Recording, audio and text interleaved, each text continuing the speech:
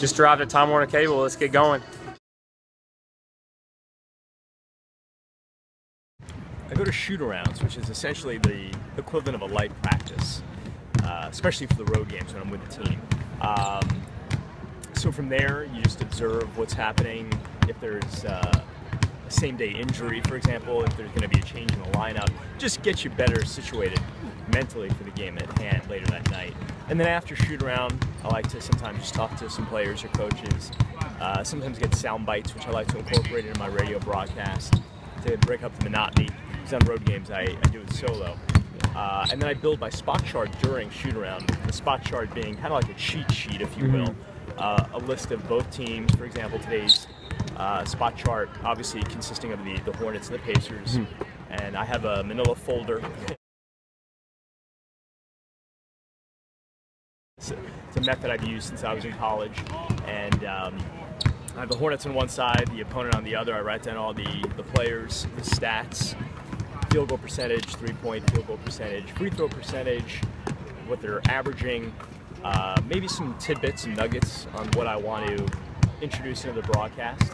And I also write an open, so I have an opening spiel, as I like to call it, right when I come on the air. So I do all of that generally during shoot-around.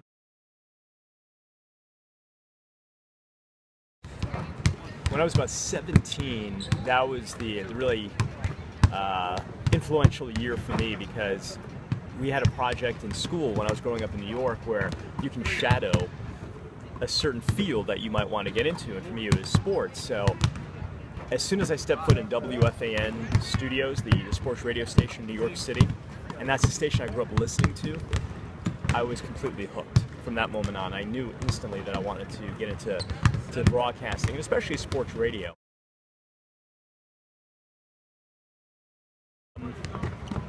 I like to try to stay away from cliche and shtick, ideally, but I do gravitate toward a few words, I suppose, maybe more so than usual, like drains it when there's a basket. I use that, or that's good. So swish is another one I sometimes will utilize. So I guess when there's a jump shot or a made basket, for the most part, I'll say one of those three: drains it, swish, that's good.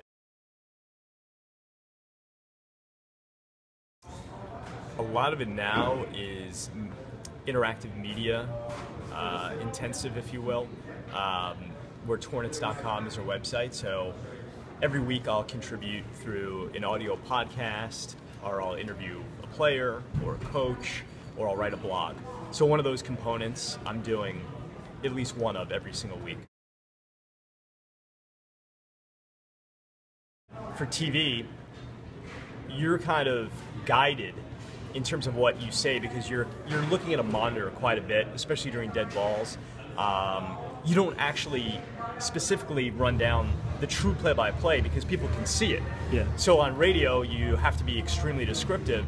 So for example, on radio, I might say MKG, Michael Kidd-Gilchrist, you know, left corner, dribbles in, pass up top to Walker, who shoots a three, that kind of a thing.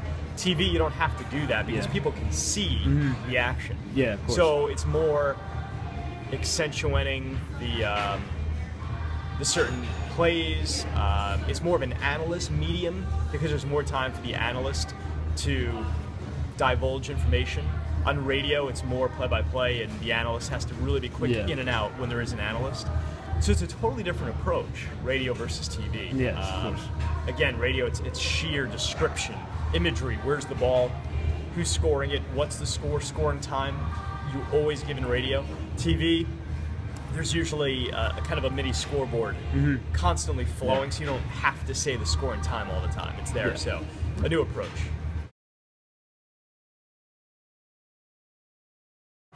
I mean, I could just think of the advantages. I mean, I don't, well, I'll say this. For the disadvantages, the only negative is, and it's a big one though, it's not being able to see my daughter as often as I ordinarily would with a standard 9-to-5 job, because I'm here at night a lot of the time, obviously, for games. Then there are travel days, and then there are road games. So that's the tough part about it.